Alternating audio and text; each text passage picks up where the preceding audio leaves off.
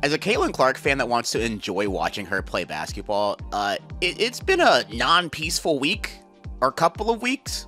It's really wild seeing Caitlin Clark highlights, quote tweeted by either a think piece or a essay that I do not want to read.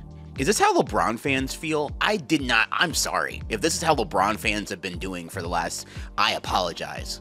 There is a considerable percentage of people that just want to watch Caitlin Clark play basketball and not get any takes off whatsoever. However, it seems that a lot of people in sports media are seeing her popularity and then using her as a jump-off point to get whatever take that they have about the league in its entirety off. It feels like every time the Caitlin Clark discourse is going to die down, something new pops up. We just watched her drop 30 points, and I thought that we were going to enjoy that. But no, we have Caitlin Clark Olympic team discourse, which is something that she missed the tryouts for, by the way. I think we're forgetting this. She missed the tryouts for the team. She was playing college basketball and missed the tryouts. Also, as a Caitlin Clark fan, it's been very excruciating for people trying to move the goalposts for her just because she's popular. I don't think I've ever seen, I can't remember the last time I've seen that.